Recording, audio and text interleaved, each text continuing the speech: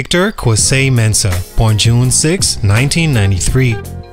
I thought that rap would take me around the world. I thought that rap would give me a platform where people like you want to speak to me and where kids listen to my lyrics and learn from what I have to say. A quote from Vic Mensa during his interview with Music Connection that stood out to me when researching but still doubtful about writing an entire feature on Vic Mensa. But this quote rounded the way I've always felt about him from the outside looking in.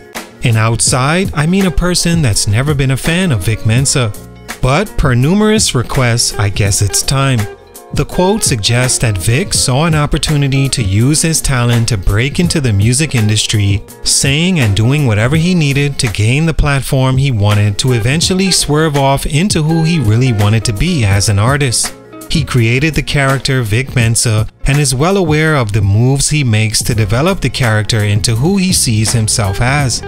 I'll be lying if I said I've ever been interested in anything Vic Mensa and never got why on the internet at one point. It felt like maybe I wasn't seeing something many were. But then I checked the stats to see that no, not many view Vic Mensa as an artist worth supporting either, as his sales never really matched the persona he managed to build up on the internet.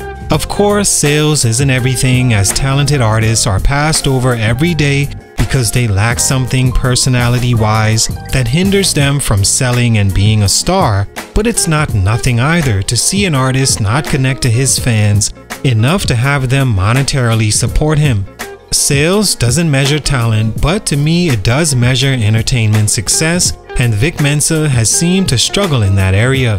Where I think Mensa was really able to shine is in his unique way of making the right connections to the people that could put him in position to succeed.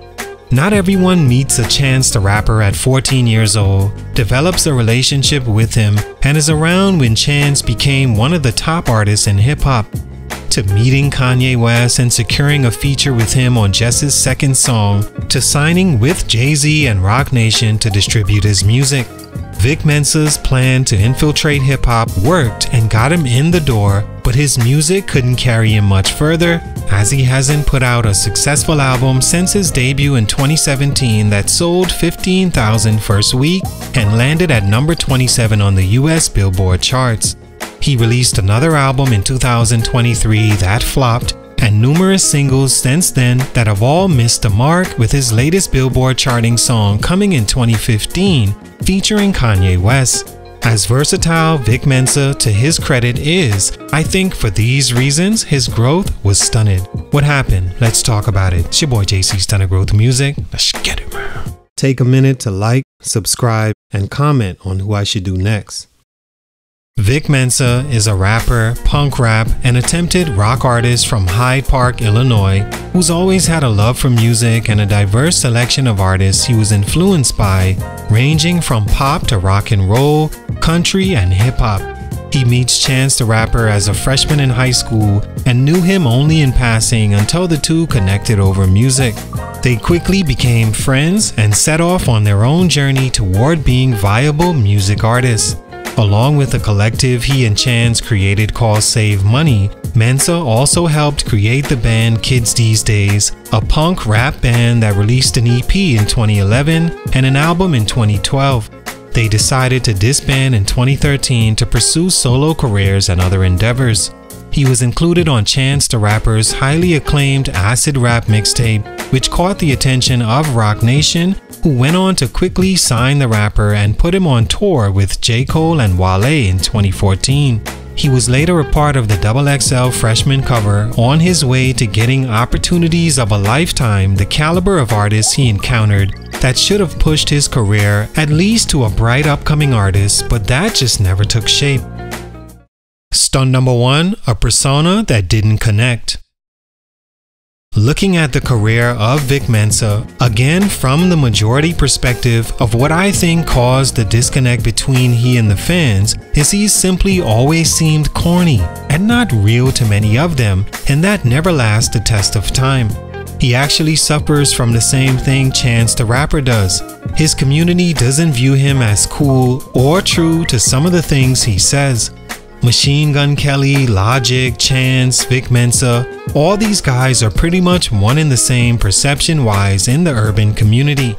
This is important and seems to be forgotten by artists of such because in order to become a major star in the game today, as a rapper participating in hip-hop, in most cases your own people have to support what you're doing and deem you cool for others to follow suit, and the urban community seem to never rock with Mensa's music, mostly because he's never really been taken as serious as his music lyrics portrays. In his music, he wants you to believe he's from the Chicago that became popular early 2010s for its violence and infamous rappers to survive it like Chief Keef, Lil Durk, and G Herbo. Not to mention King Von and FBG Duck, who lost their lives after becoming famous rappers. But Mensa isn't like those guys, and I'm not sure if he knows how easy it is to tell.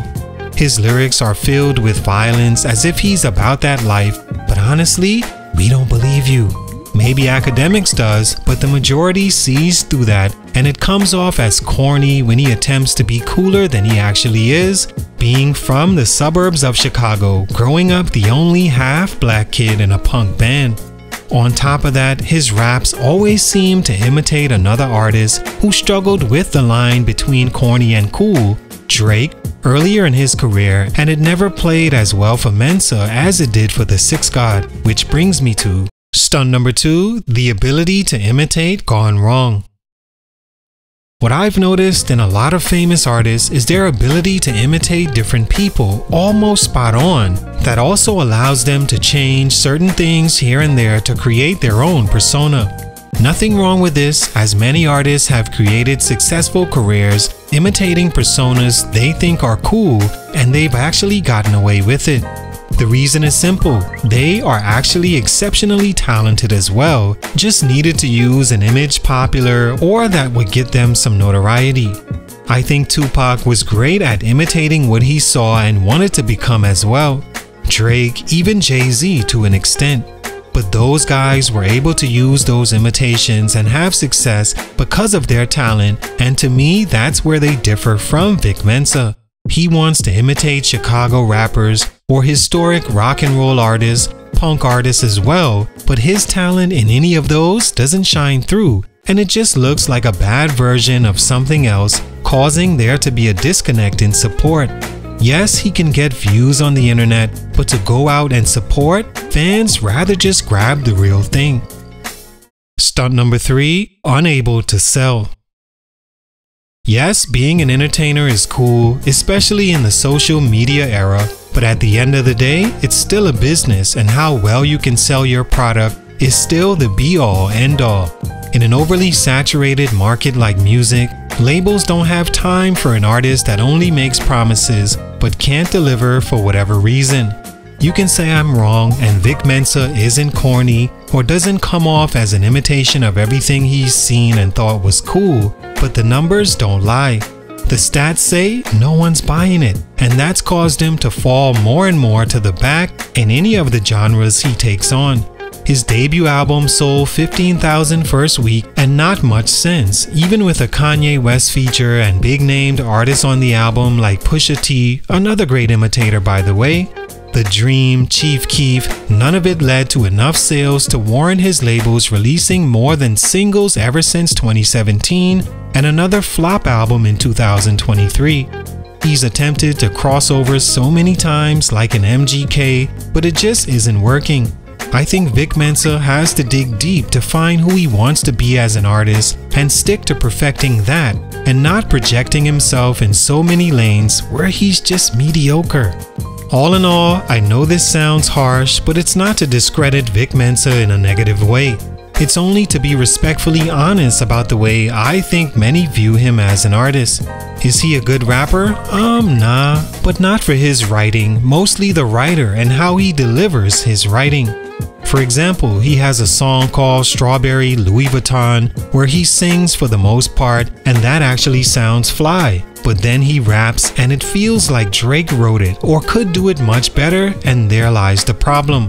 I could be wrong, and many of you love Vic Mensa, but to me, for these reasons, his growth in music is stunted. Salute, much respect, it's your boy JC, Stunted Growth Music, and I'm out.